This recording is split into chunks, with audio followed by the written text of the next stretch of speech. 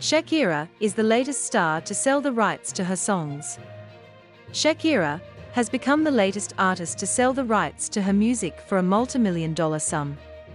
All 145 of her songs, including Hips Don't Lie, Whenever, Wherever and She Wolf, are included in the deal. The songs have made her the best-selling female Latin artist of all time, with 80 million records sold worldwide.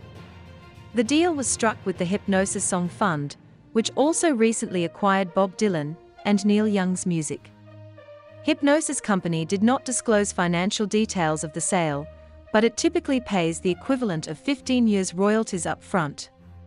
With tax relief, many walk away with about 25 years' worth of money in one fell swoop, the company's founder, Merck Mercuriadis, told the BBC last year.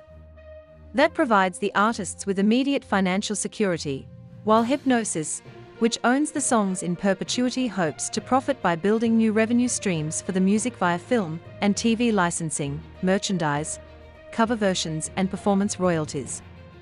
Hipgnosis has been on a billion-dollar spending spree over the last few years, snapping up the rights to music by artists like Nile Rodgers, Bob Dylan, Blondie, Barry Manilow, Chrissie Hynde and Fleetwood Mac's Lindsey Buckingham. Shakira's hits came more recently than those legacy artists, but she is one of the most successful singer-songwriters of the last 25 years.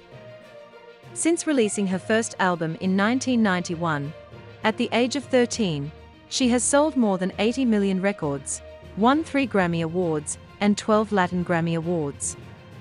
Her first English-language album, Laundry Service, was bought by more than 13 million fans in 2001, while her hit singles include Whenever, Wherever, Underneath Your Clothes, Hips Don't Lie, and the 2010 FIFA World Cup song Waka Waka, This Time for Africa, which topped the charts in 15 countries.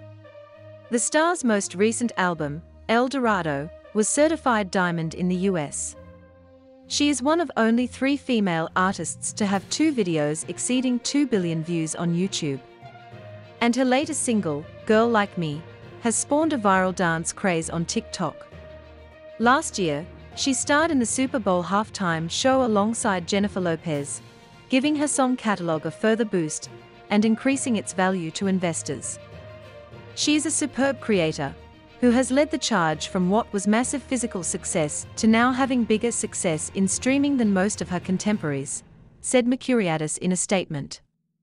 This is the result of her being a determined force of nature, and having written songs the world is incredibly passionate about.